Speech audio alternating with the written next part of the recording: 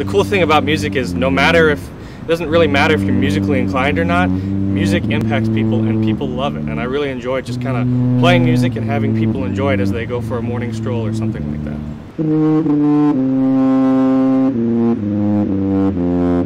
A lot of drivers will stop, slow down and start waving. We've had a few people stop and ask us questions. I had a lady last week film me on her phone while she was going on a walk with her little girls.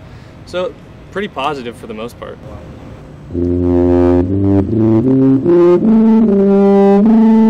I try to go out on the weekends, Saturday morning, because it's just nice for me to get up early, and it's always pretty good temperature out here and not a lot of people, so it's just nice and calm. Just because you don't play a musical instrument doesn't mean you can't be involved in music. I think that's something that a lot of people say. You'll start talking about it and people are like, oh, well, I know nothing about music, I'm not musically inclined at all, but that doesn't really matter. I think music is such a big, important thing in every culture around the world that people should take part in it. And I also want people to know that arts are important. Music is still important, even if it's classical, even if it's popular.